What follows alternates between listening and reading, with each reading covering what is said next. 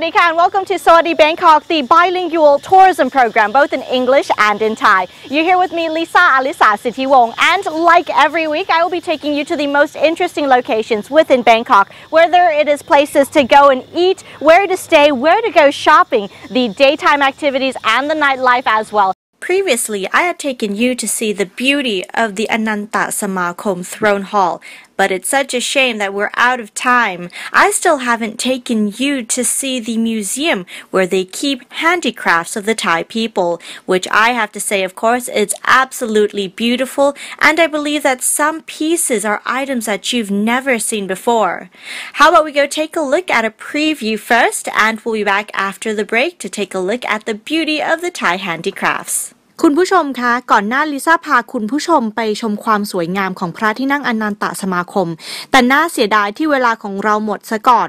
ลิซ่าก็เลยยังไม่ได้พาคุณผู้ชมไปในส่วนของพิพิธภัณฑ์ที่เก็บงานหัตถศิลป์ฝีมือคนไทย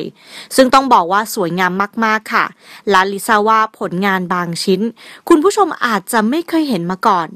เดี๋ยวเราไปชมตัวอย่างกันก่อนนะคะแล้วกลับมาหลังเบรกเราไปชื่นชมฝีมือคนไทยด้วยกันค่ะ